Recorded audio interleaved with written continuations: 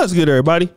It's your boy, O'Shea Duke Jackson, back at it again with another episode of the Celebrity Junk. Let me first by saying this: being successful and being popular, which are two things I've not experienced. I'm just broke. But let's just say, for example, you're able to do that, and then people want to get to your level. And if they cannot get to your level, let's say they're close, very few people will admit that the reason why they are dusty and broke is because of them. All right? They will then blame others. Now, could there be truth that people can try to ruin your career or ruin your name? Yes. That happens in business. It happens in any industry that has money involved in it. But I want to talk about this particular guy who was on American Idol.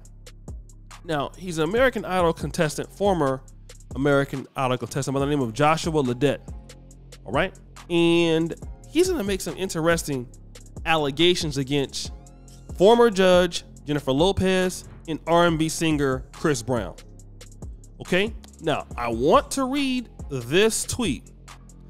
The guy goes, Jason, J-Lo, and Chris Brown all played a role in me and my non-success on American Idol.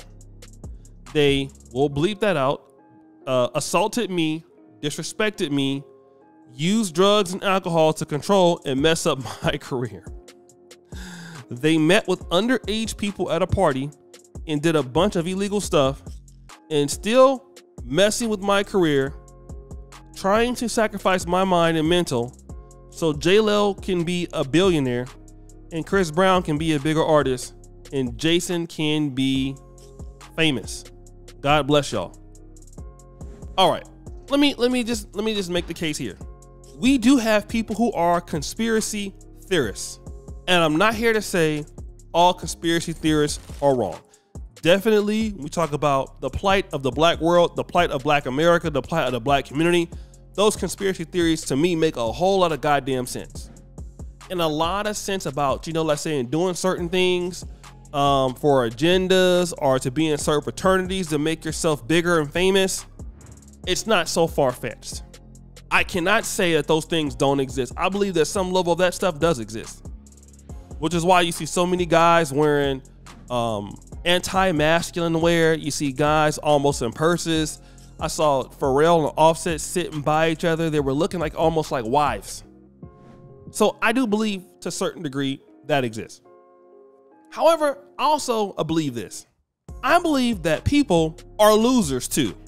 Okay? I believe that a lot of people are lazy. I believe that a lot of people are full of shit. I believe that a lot of people believe it is easier to point the finger at people and to blame them for your problems. Let me tell you somebody who's independent. I'll name two people who have their own fan bases.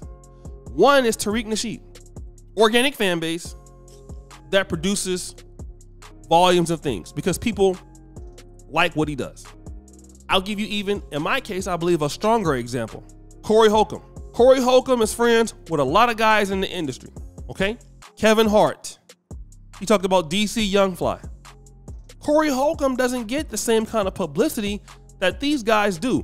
But guess what? Corey Holcomb is very successful independently, okay?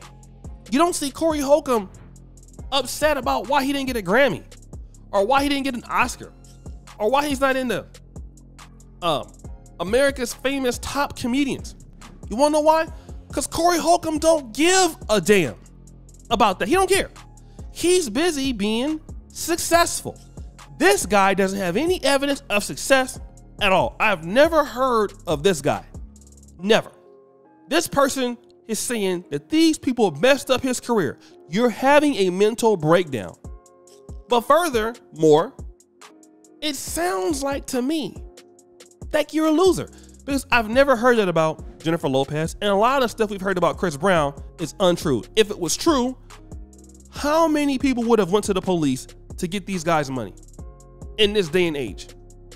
The fact is, for a lot of people, You are where you are in your life right now because of one person, you. God gives us all the same 24 hours in a day. He gives us the same ability to have impact on people's lives. And most of you have a lot of talent. I believe the best YouTubers are the ones that never created a channel. We will never know who they are because they're not focused enough to stay on one thing. They can't get their life together.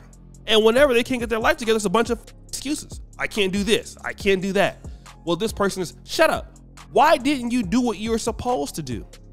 If Jennifer and Chris Brown, you said ruin your name in the industry, here's something that's for sure. If you had an independent fan base, they would have to recognize you. I'm gonna give you a good example right now. Let me name some people that did that. Too Short. Too Short is the father of selling tapes out the trunk in the bay. That culture got him, I believe, a big deal. I wanna say, was it Jive Records? I wanna say it was Jive. I gotta double check that. But Too Short, then after that, we had E40. E40 selling out the back of the trunk, okay? Then after that, we knew somebody who did what? Took it to another level. Master P bought a record store in Richmond, was using his own barcode scans to get his music. Then, who else we saw? California influence by Out the South, Cash Money. People wasn't dealing with Cash Money like that. Nobody wanted to deal with them. They made themselves popular. Afrobeats as a genre. And people used to talk crazy about Afrobeats when you first heard it. I was like, what is this? I first started hearing it in 2018. I was like, what are these guys saying? I like the music. What are they saying? Guess what? Afrobeats is a worldwide phenomenon now. I just called SPK yesterday. He's living in the States, and a DeVito song was in the background. And I think he's living somewhere. I think he's in Los Angeles right now. So when you are determined to make something of yourself, it's very difficult for people to stop you. And one of the reasons why is because people just don't have time to worry about your broke ass every day. They just don't, okay? They don't. It's been people here on YouTube that have blown up before me, done very well, better than me. I'll name a few right now. Kevin Samuels, Mediocre Tourism Reviews, The Lead Attorney. You never hear me sit back and say, well, you know what? Those guys are not doing good because of X, Y, and Z.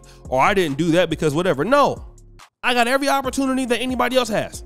And once guys stop talking like this idiot, I believe that what he's saying is not true. I believe it in some cases that it could be true. But with no proof, no evidence, and a failed career, and a lack of ambition, which is probably the case, you are where you are right now, which is nowhere. Stop feeling sorry for yourself. Stop feeling sorry for yourself. You didn't make it, something didn't happen for you in life, try again, okay? It can get better, trust me, but stop feeling sorry for yourself. Stop lying to yourself. Stop blaming other people for where you are right now. Stop blaming black men or blaming black women or blaming the white man. How about you blame yourself? And from there, we can go forward. But guys, what do you think? It's your boy, O'Shea Duke Jackson, back at it again with another episode of The Celebrity Junk. Appreciate you for all you do, subscribe to the bell. We're out.